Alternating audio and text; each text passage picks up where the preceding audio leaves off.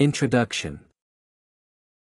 The paper responds to poems that deal with experiences and emotions experienced by soldiers on the war front. The first poem was written by a woman who provided humanitarian and medical care to soldiers, while the rest were written by men who fought in World War I. Each of these poems reveals the attitudes of the writer towards the war.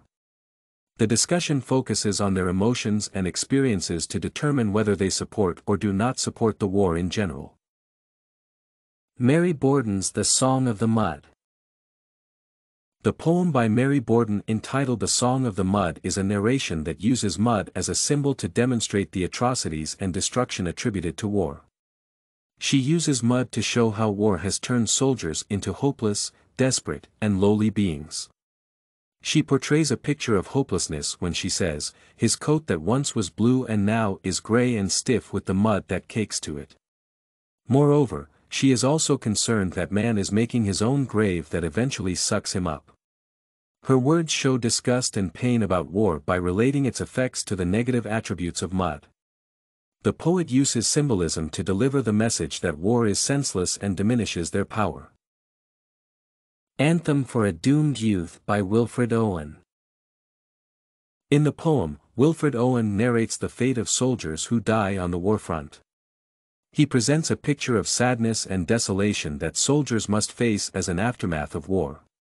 He continues further to show how unsympathetic and deathly the outcomes of war are.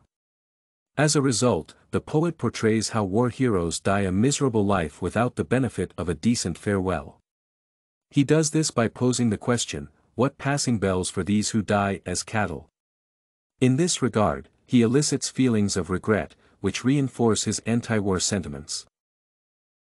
Into Battle by Julian Grenfell.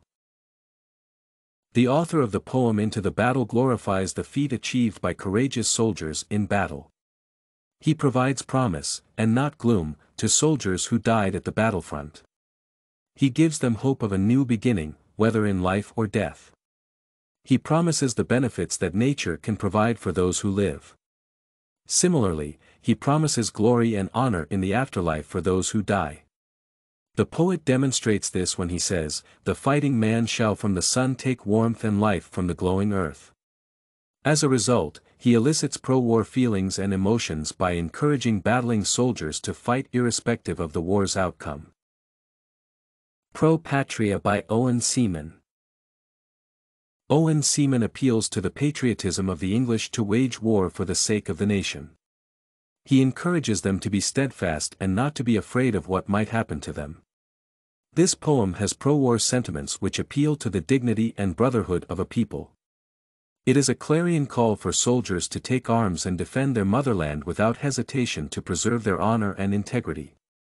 This attitude is portrayed by the author when he says, "England, in this great fight to which you go. Because, where honor calls you, go you must." Consequently, the poet elicits honor and greatness, only achieved through courage on the war front. Conclusion. In short, the poems are narrations of the experiences and emotions elicited by the authors to show their attitude towards war. The narrations by Mary Borden and Wilfred Owen demonstrate anti-war emotions and feelings, while those by Julian Grenfell and Owen Seaman are pro-war. StudyCorgi can help you make your studies smarter. Visit studycorgi.com for more samples like this, study tips, and writing tools.